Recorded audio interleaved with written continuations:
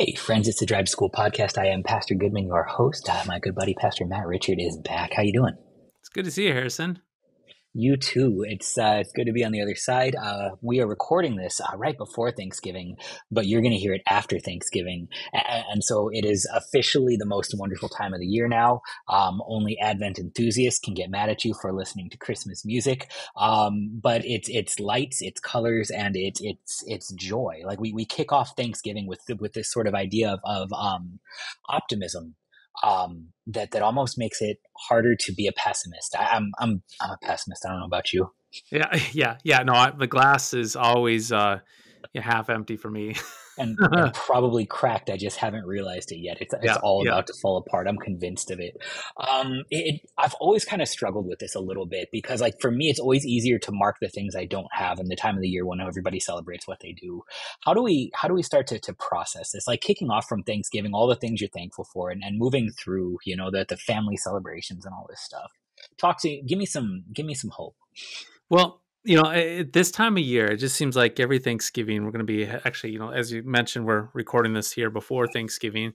So tomorrow we're going to head to my extended family down in Bismarck, North Dakota, and I know for a fact somebody's going to say, "What are you thankful for this last year?" We get that every year, that question, and You it's can't not that. even eat until you're done, and you're like, man, I'm just gonna come up with something. Well, yeah, and it's not that it's a bad question. I mean, it's a good reflective question. But then I don't know about you, but then I'm like freeze. It's like, okay, what do I say? Okay, well, we go the easy way out, which is what? Yeah. Family, friends, food, shelter, and you just go off these material possessions or these tangible things that we've been Mhm. given. So good things that we receive. Now, again, Sure. I don't want to be some sort of Scrooge and say that we can't be thankful for that, which we probably should indeed be thankful for our daily bread. However, to think about it from this perspective, thinking about the things that we haven't received to be thankful for. Now, when I say the things we haven't received, I'm not necessarily talking about good things. I'm talking about the bad things that we haven't received that we've been spared from. I think Mm. way too often we fail to neglect. We neglect to understand all the things that could be happening to us. And as we were talking before we clicked record on this, like last night I went to bed and my house wasn't bombed. And he said, "Yeah, I'm a fan of that. That's good, right?" I mean, the very Sign me fact, up for one more, please. right? And so the very fact that, I mean, this whole idea that society, and not trying to raise alarm or to stir the pot with being edgy by any means, but there's a thin line between order and chaos in this world. It's a very, very thin line. There's a very thin line between good order and anarchy. There's a thin line between a culture of life and a culture of death. It's a very, very thin line, and that line can break. And when it breaks, literally, quite literally, all hell can break loose, and societies and order and all that can break down really, really fast. And so, I guess my point is that there's so much we can be thankful for that we're being spared of right in this moment. The very fact that you and I are talking about biblical things and we talk about Jesus and we get to put it on this mechanism of the internet and put it on social media, and the very fact that your office is not being stormed by police officers being arrested, or I was able to get in the church and I didn't have to cut through chains, or I'm not in threat of being crucified to the doors of the church, which quite literally has happened in the history of the church. All those things, the very fact that I'm not experiencing that, boy, what a gift. Yeah. That raises gratitude. What a gift we have.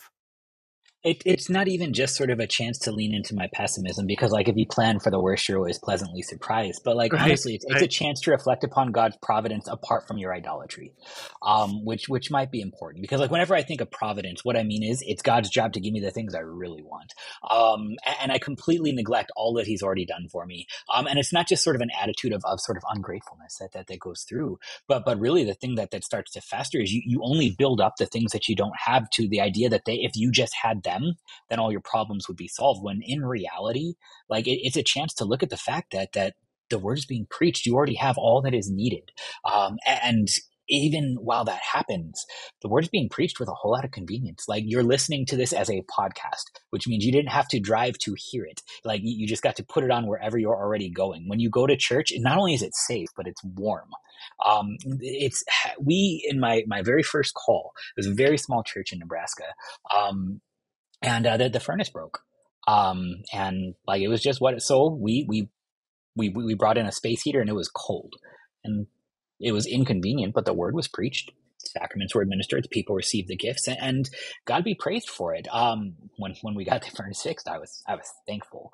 But we mark convenience as necessity, and we mark our wants as idols. And it's good chance to sort of pause and take stock of what God is actually promising to do in Advent, and what He's calling us to be thankful for when He calls us to be thankful. Yeah, I've been reading just for the heck of it, right? The Russian Civil War and watching some of the calamities that happened during that time, and Oh, just cheerful stuff, aren't you? oh yeah, yeah, it's wonderful stuff. But anyway, long story short, we live in a time and an age where the U.S. government, to a certain extent, has maybe stopped or pulled back at least in its support of, let's just say it this way, of propping the church up. With the church has had a kind of a lush history of having a ton of support from the U.S. government in the past, and we're maybe seeing that diminished to a certain extent, which can then bring about this idea that, oh my goodness, we're being persecuted, or the government's against us and so forth. Now, I don't want to diminish that is not, it's not necessarily good that that's happening, and there is in some cases where the government is against the church. But for the most part, if the government is leaving the church alone, leaving us Christians alone so we can live a quiet and peaceable life, then God be praised. God be praised that we're free from overt corruption. God be praised that we're free from, again, being persecuted for the faith. I mean, like real persecution. God be praised that we can go to our churches, sit in padded pews with a nice heat or air conditioner, with an audio system to hear the pastor preach, and also to be next to our brothers and sisters, and not have the threat of being violence in our churches. God be praised. Boy, there's so much to be thankful for. The very fact that we can take our cell phones up and read the Bible whenever we want. The very fact that we can go home to our houses and, man, we can have our catechisms there. We can have our hymns there. We can pray. All these things are just such tremendous gifts. And again, I'm not trying to diminish the fact that there is always a No, threat to the church, always a threat to the church. But nonetheless, right now, there's so much to be thankful for. you're pointing something out though that I think I just don't want to see, because you gave me a lot of great blessings that I surely don't take advantage of. I can just go home and read the Bible, but I haven't Right. yet today. Right. If there are And no do we? problems Yeah. on the outside, yeah, the Yeah. problem is actually me. I need a problem outside of myself because I don't want to blame me for this. Right, and so we have all these gifts, and not only do we not recognize it, because I mean, this is an epiphany for myself. I'm like realizing just how Mm, spoiled I am as a pastor, and woe is me. It's like, man, just woe is me. That this inconvenience that happened to me, but I'm getting paid to preach the gospel. I mean, just think about that. I get paid. I actually get life mm, insurance and health insurance and a pension. The church gives me a study to put all these books behind me, and I get mileage to drive in my vehicle when I go visit someone in the hospital. I get paid for mileage for that. I mean, it's just mind blowing, all these gifts. But then the problem is that we assume it and we don't recognize it.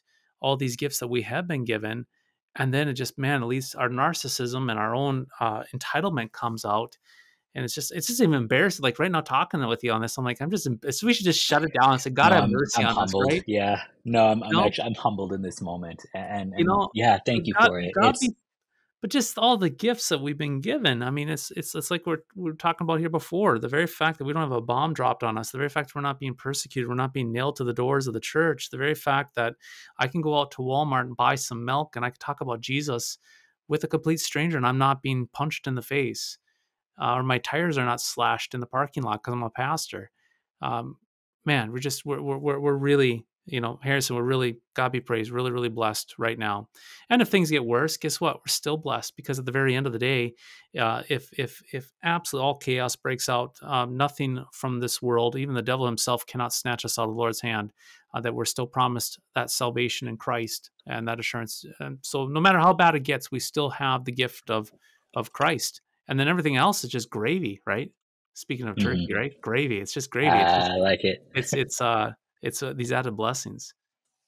Nice, Pastor. Thanks for the hope. That was I needed it. Appreciate you. Yeah. We're blessed, right? God be praised. Amen. I'll talk to you later. Yep, you too.